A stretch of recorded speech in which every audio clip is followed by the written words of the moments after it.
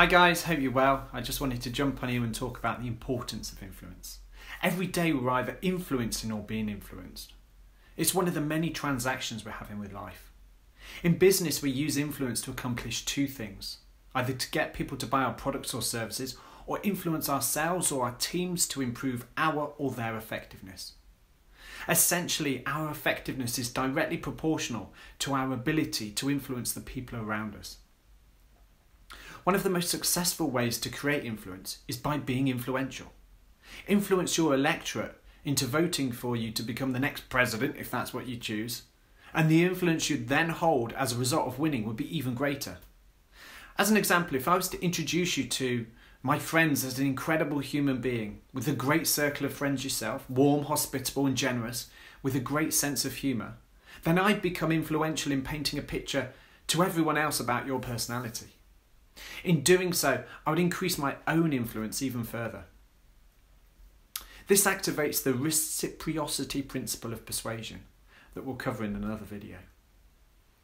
In this, we're indebted to pay that gift of a compliment back to us at a later date. The reciprocation of this may not come in the form of another compliment, but something larger and more beneficial to our own success. In today's society of social media, there's never been a greater opportunity to reach more people than ever before. With the emphasis on that social element of social media, people can equally build groups, communities, followers and tribes who can spread their messages to others. That gives them the potential to influence more people than ever before.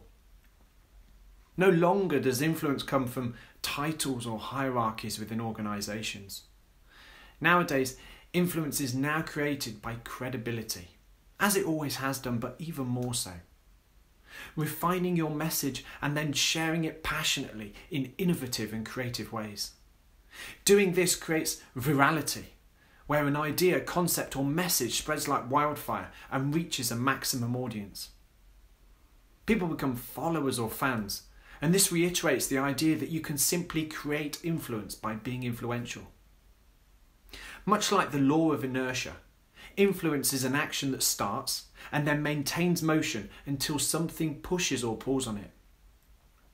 Therefore, people with strong persuasive abilities can influence those people who are open to being influenced, thus starting the motion, and then propel them forward once they're engaged, thus maintaining that motion. Influence also allows you to build a community. You could nurture existing connections and build new relationships. Equally so, you can grow your community and ensure that they're both loyal and strong brand ambassadors for your brand.